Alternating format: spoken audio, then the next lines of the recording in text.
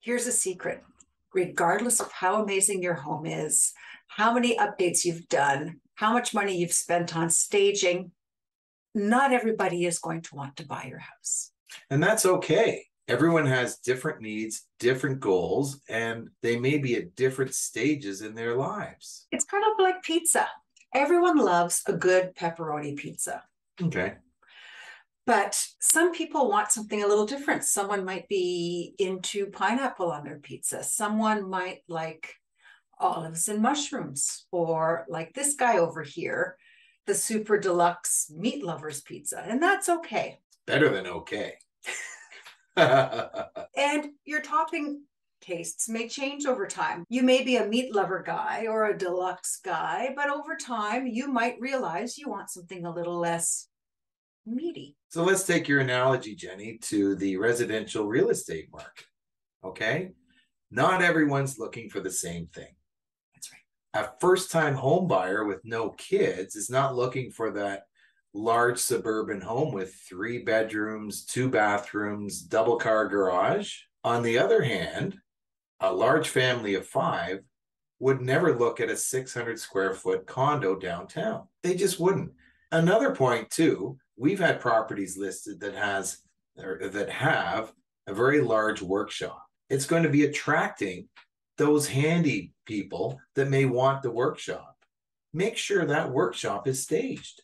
Different people, different needs, different stages of life. If you go too far in staging, neutralizing your home, removing all of the character, and trying to appeal to all of the masses out there, you risk not even appealing to your target buyer. So before you pick up a paintbrush, pack away your family photos, and revamp your home to list it, ask yourself one very important question. That question, Jenny, is quite simple. Who's buying your home? The answer could very well surprise you, but maybe it shouldn't be such a surprise.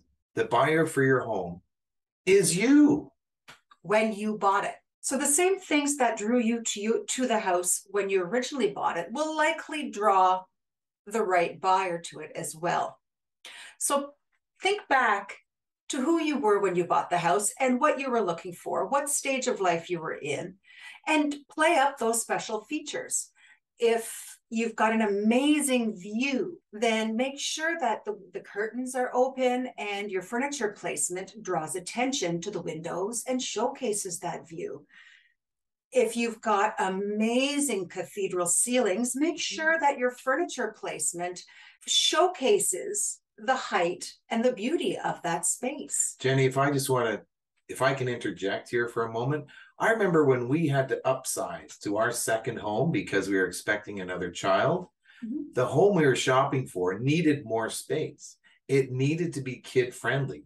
And the one we found had all that. It had a playroom for the kids. It had an outdoor play set, and it had a fenced in yard. And it was in a great neighborhood close to great schools. So yes, if that's your target market, that's why you bought your house. Make sure that you have a dedicated play space for the kids to show that it is a family home.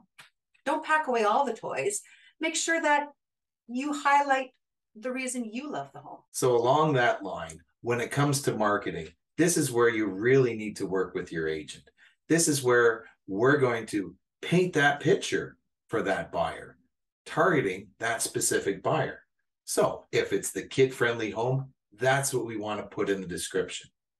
Yes, and not just the description, but even taking it to the next level. Make sure the photos that represent a kid-friendly home, and that even in the social media posts or anywhere else you're doing marketing, those features are highlighted. Working to create a more emotional experience may appeal to a larger pool of buyers in that specific target and could very well translate into more dollars in your pocket. And a happy buyer. So if you'd like more information on staging your home and you want our 7 tips for staging your home to sell, click here.